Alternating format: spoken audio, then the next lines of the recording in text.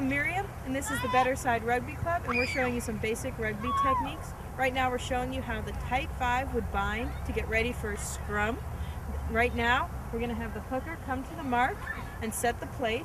She would tell everybody she's ready by raising her arms. The loose head prop comes in, grabs her, and it gets ready for her bind. The tight head prop then comes, reaches around her shorts, and they both square up to get tight. The second rows would come together. They would bind each other around the waist, grabbing shorts to make sure that they're tight and close together.